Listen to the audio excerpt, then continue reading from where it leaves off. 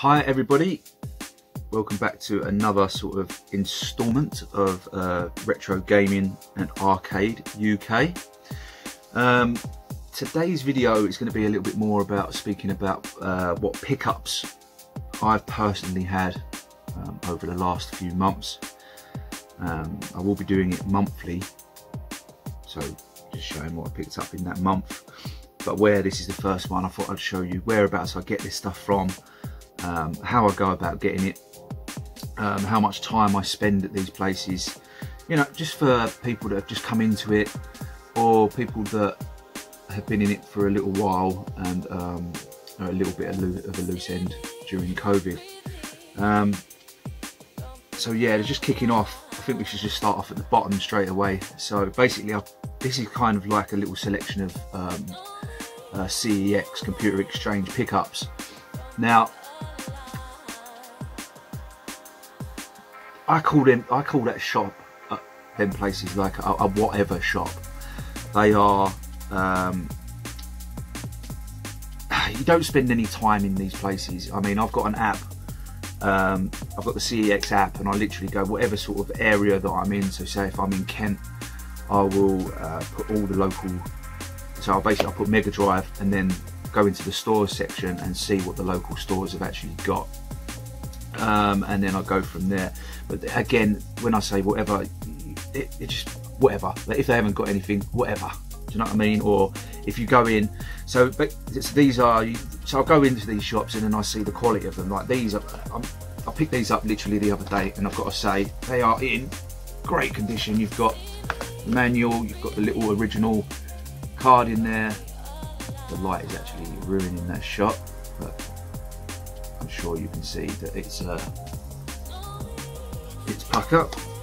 The same with all of these. Okay, this is out of box. I never really ever buy anything out of box, but I wanted it. It was 12 quid, so I weren't going to moan at that. But again, it's I don't care about them places. Like I literally just walk in, grab my games, and go. There's not much else to say about it really, but these are the pickups that I've had recently. Again, if I can open it, there you go. It's got the manual. It all looks very nice and tidy. The CD pretty good. Not even going to see it because of the reflecting of the light. But yeah, so that's CEX. Let me get the other sections.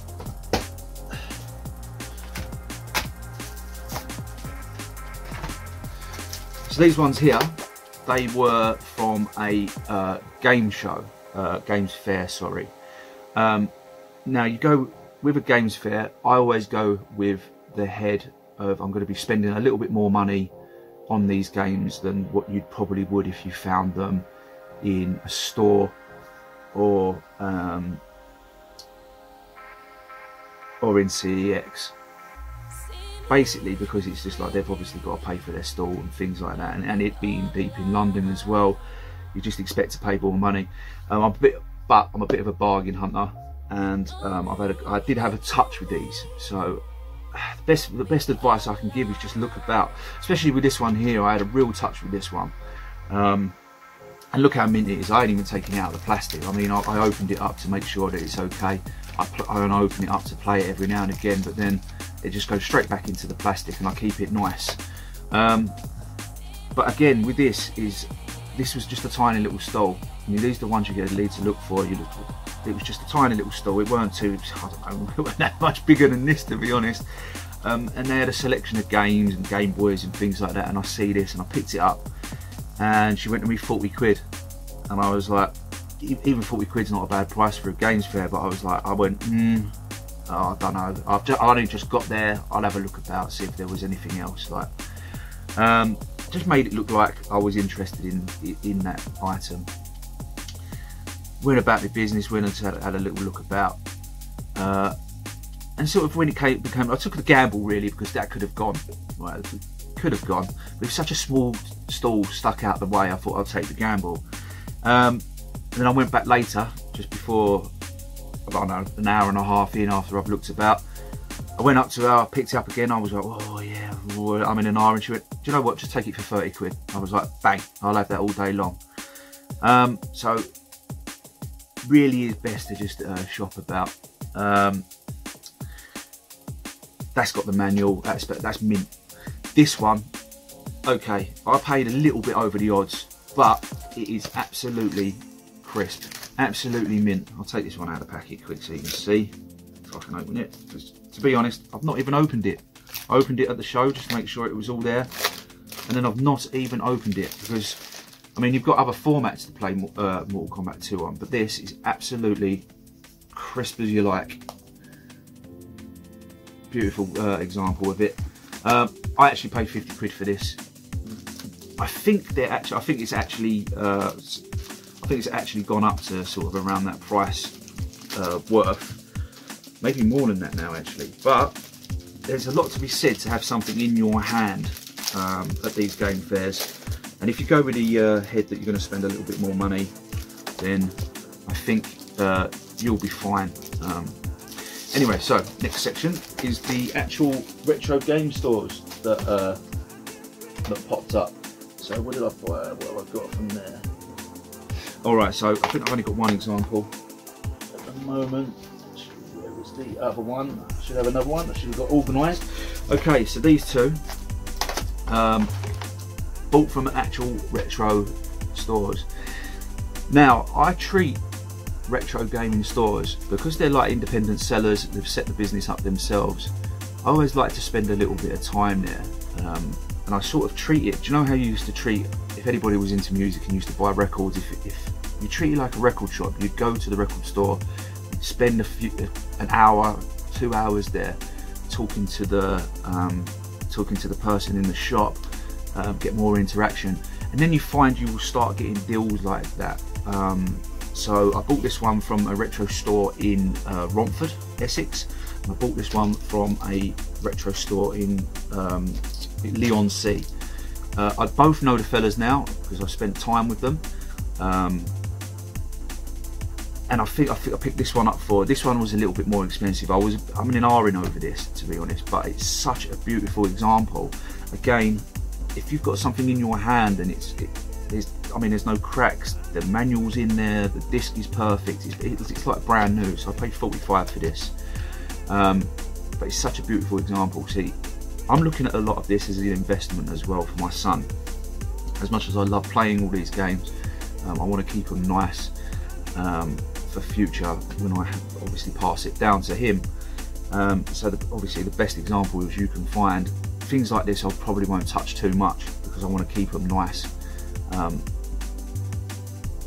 Obviously I'll play it, but there's other ways of playing these games. You've got so many emulators now that you don't necessarily need to touch these, as much as it's lovely playing it on the original hardware. Apart from that, there's not much else to talk about because I'm going to be going to these stores and I'm going to be doing reviews of these stores and actually going to be doing interviews with these people at the stores. There's not much else to talk about it.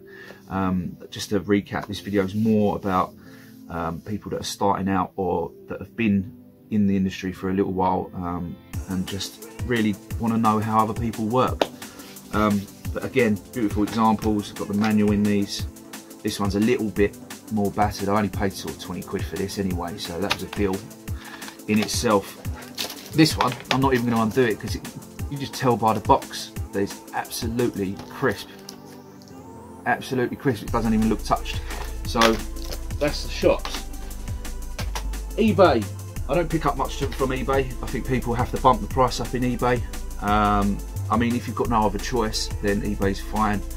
But I really don't spend too much time trying to buy games on eBay. I buy little odds and sods for my car and things like that on eBay. But this, there's a bit of a story behind this game, so absolutely chuffed to get this one. Manual's in there, it's lovely. It's a good, pardon me, it's a good example. Again, I went to CEX. There was two shops that had this. There was one in Dagenham and there was one in Orpington, Kent. So Dagenham's in Essex, Orpington is in Kent. The one in Dagenham was 22 quid and I was like, and the one in Orpington was 30 quid. So when I got the 30 quid, I didn't even look at it. Got it home, it didn't have a manual in it. I was pretty cheesed off, to be honest, because why would I pay £30 for something that didn't have a manual in it? obviously getting the more expensive one, so I took it back. Looked on eBay, and now an eBay code popped up. Now I see this for 30 quid, I was prepared to pay 30 quid for it. It had the manual, great example. And I managed to get it for 20 quid because eBay gave me a tenner. So I am over the moon about this. I love this game. I actually play this a lot. Like I say, it's got the manual in it. It's a beautiful example. It's a little bit, I mean, you can't help it. It's a little bit yellowing, but I mean, come on, the game's what, 20 years old? You really can't moan about that. Now I wanted to show you these because I didn't actually know this myself. Now I bought this at a game show. I only paid a tenner for it. Geezer Bright sorted me out, but it didn't have a manual. Now I see another one in CEX, and it had a manual. Now I didn't know there was 2 different versions of it. So being a collector, I've kept both. See, I was just going to jog this one on and sell it, but no, I'm going to keep both of them because this is obviously the earlier one. Got the old, even in the old casing. This is obviously the newer one, and it's got the newer casing. I don't know what the difference are in the actual game itself. I haven't noticed anything, but I picked this one up because it's obviously got the manual, and I needed the manual. So again, that was just another pickup. Last but not least, oh no, not last but not least. Been after one of these for ages. Most of them are buggered. 6-button control pad. Now I nearly paid as much for this as I did the actual console itself, so these are becoming quite rare. I think if you see these, pick them up. I think I picked this up for like 18 quid. Just grab it. I mean, if they're going to become more and more valuable because they're becoming more and more redundant, or becoming more and more rare because the buttons are going, pick them up, because you can't beat these 6-button joypads. They're excellent, they're brilliant. I've got a couple of the cheap Chinese ones that I bought from AliExpress for 3 or 4 quid, which are alright, they work, but you're never going to beat the original hardware. Right, okay, last but not least, oh, that's me knocking things over. Last but not least, I'm going to show you, I'm going to actually do a video on this. I laugh my head off when I see this. I've not seen anybody review this actually. But I'm going to do some gameplay on this. This is like a Streets of Rage Street Fighter. As you can see, most of my collection is Street Fighter and Mortal Kombat and fighters. This, hilarious. I will be doing a video on this. I picked this up for like 2 or 3 quid again from AliExpress. It came in 4 weeks. Alright, so going to be doing an add-on to this video. Just as an introduction to what this channel's about. I think you can kind of guess already. If anybody's going to ask, this table, I will be doing a video on this table. It's something that I actually make myself. I won't be doing a review. You can't do a review on your own product, but I will be telling you, I will just be showing you it basically, going through what materials I've used and all that sort of thing. But that's for another video, just if anybody wants to ask about it. Okay, so let's move on to the next part, the introduction of the channel. Nice one, mate.